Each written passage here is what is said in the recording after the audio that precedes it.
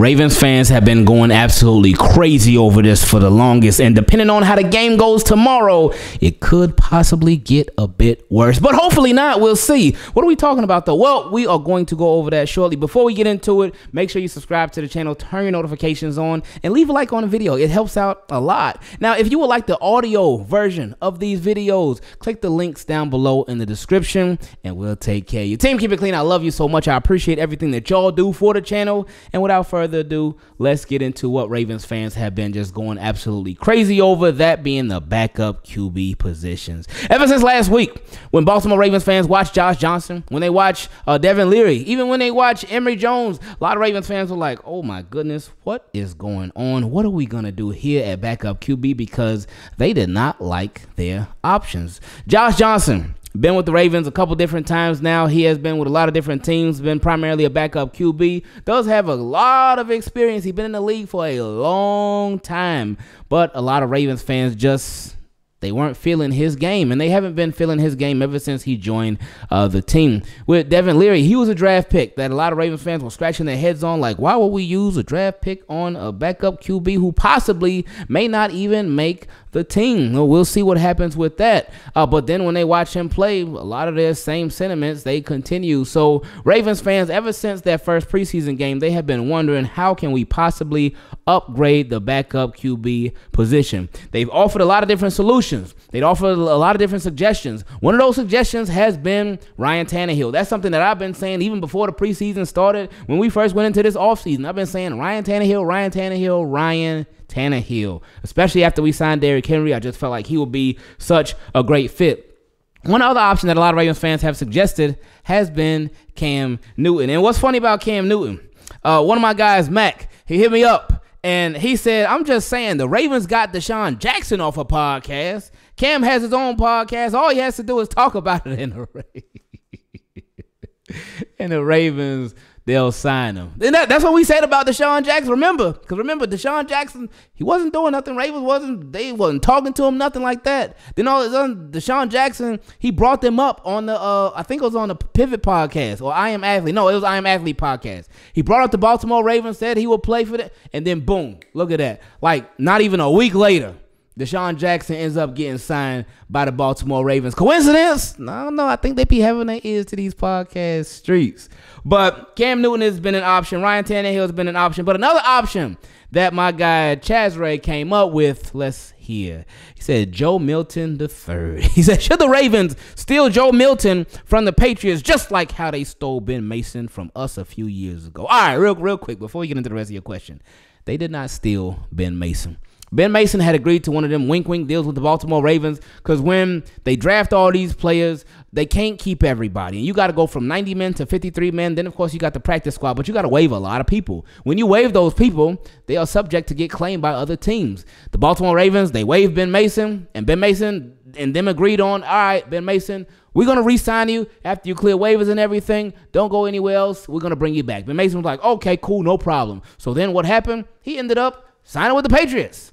He signed with them. He went there. I guess he found an opportunity with the Patriots, and that was that. So I know John Harbaugh, he was really upset about that because I will never forget when he mentioned Ben Mason's name. He's like, oh, we ain't going to talk about that. We'll talk about it later. I'll let him answer that for you. But the way that John Harbaugh spoke when he spoke about Ben Mason, you could tell that he did not like Ben Mason's decision at all. But anyway, they did not necessarily steal him from us, but he ended up going there. So it says, should the Ravens steal Joe Milton III from the Patriots? I've watched him a few times this preseason, and he is impressive to me. Strong arm. He can run. He's not afraid of contact. If we can't get Cam Newton, then this is the guy they should look at. Blessings to you and your family and your newborn. Hey, appreciate you, man. And he said, back to studying I go. I'm out. So hopefully, when this video drops, you will be able to take a quick little study break.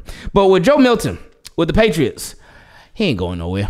Because we've been seeing him in preseason. I feel like he's the quarterback that has gotten talked about the most in preseason, besides Jaden Daniels from the Washington Commanders. But Joe Milton, they've been talking about him a lot. And when you watch him, he look like he out there having fun. He be out there having fun. He be taking chances. He be taking smart chances too.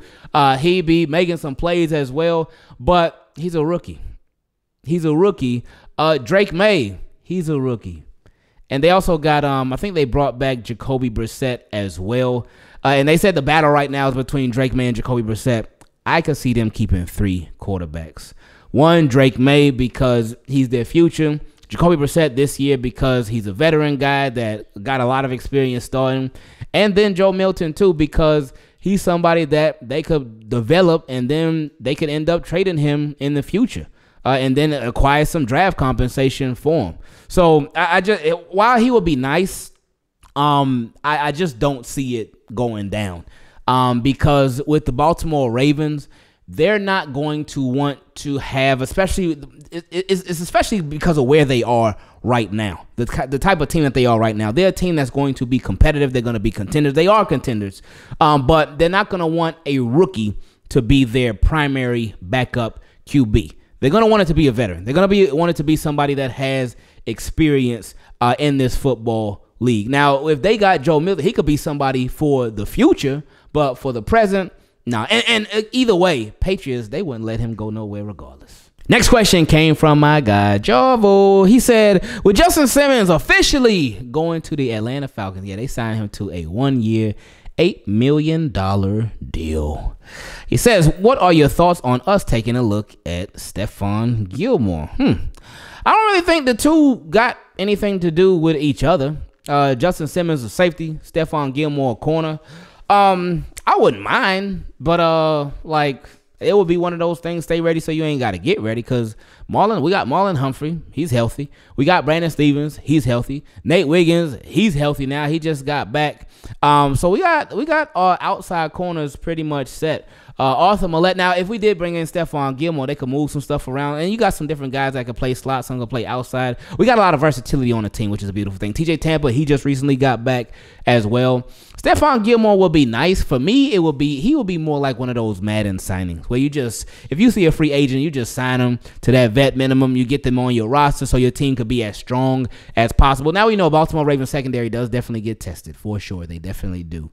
But right now, Stephon Gilmore, would he be overkill at corner? I mean, I feel like you can't really have overkill at corner, especially how the Ravens, again, how them injuries be in the secondary with them. But so I wouldn't mind if they got him, but it's just right now it's really not necessary. I think if they were going to focus on something, it should probably be more at receiver. I know they brought in Russell Gage. I know they brought in Anthony Miller, and Anthony Miller apparently been doing his thing. He been killing it, so that's good to hear. We love that. But I would much rather them focus on trying to upgrade there. Now in free agency, can you really upgrade at the wide receiver position? No. I don't think so. I think if the Ravens really wanted to upgrade there, then it would have to be a trade. It would have to be. For who? No clue. But that would really be the only way, because in free agency, you're not really going to be really doing too much of anything. But anyway, he also asked, with the JJ season-ending injury, the Vikings might look at Ryan Tannehill as a backup. So what other QBs do you think we should talk to? Do you think Joe Flacco would back up Lamar? LOL. Joe Flacco, he is busy backing up Anthony Richardson. And you know the Colts, they ain't letting Joe Flacco go nowhere. And I would not. If Joe Flacco were to back up Lamar, oh, no. I remember back when Lamar first took over. Oh my goodness, it was so ugly with Flacco fans versus Lamar fans. It's like, man, it just started this just war. It's like, really? And then we just rooting for the Ravens to win. Now I know we like both quarterbacks. Both of them have done their thing, and both of them did their thing for sure. But it just got so ugly, and that would not create a good environment for the Baltimore Ravens. I don't think. Obviously, yeah, Joe Flacco, legend with the Baltimore Ravens, Super Bowl champion, Super Bowl MVP too. But him coming back to back up Lamar, the only time Joe Flacco is going to come back to the Baltimore Ravens would be to retire. Now with Joe Flacco, like we said, I believe he's on the Colts right now, backing up Anthony Richardson. Now with that, he is coming back from injury. Anthony Richardson is, and Colts, after they watched Joe Flacco last year, they said, "Hold on, this boy still got something now." After they watched him with the Browns, they said, "No, just in case something happened to Anthony Richardson, just in case he ain't all the way back yet, even though he is all the way back, we holding on to Joe. He ain't going nowhere." So I see both these questions. They want to get these quarterbacks named Joe from other teams. that they ain't letting them go. Like both of these Joe Milton and Joe Flacco, their teams ain't letting them go nowhere. They got to stay ready, so they ain't got to get ready. But yeah, with this backup QB situation with the Ravens, we're going to figure this thing out. We're going to figure this thing out together. And I know John Harbaugh, he was asked a question about it the other day. He was like, oh, he said Josh Johnson played well. He played well. And I think he might have said the same thing about Devin Leary too. And of course, you got to talk your guys up. You got to talk your guys up because you don't want to say, oh man, they played terrible. What a terrible game. Oh, that was just absolutely disgusting. That was embarrassing. I can't believe they went out there and they did. No, you can't do that as a head coach because you got to boost these guys up. Like quarterbacks are very, very sensitive. They hear all that stuff. They watch all that stuff. They see all that stuff. So you got to give your guys motivation. But at the same time, you got to properly analyze like, all right, the way you got to look at it, the backup QB situation is if your starter were to go down, we don't expect him to, but if your starter was to miss some time for whatever reason, would the backup QB be able to hold it down? If your answer is yes, hey, you got an amazing backup QB situation. But if your answer is no, then you got to take a look at some things.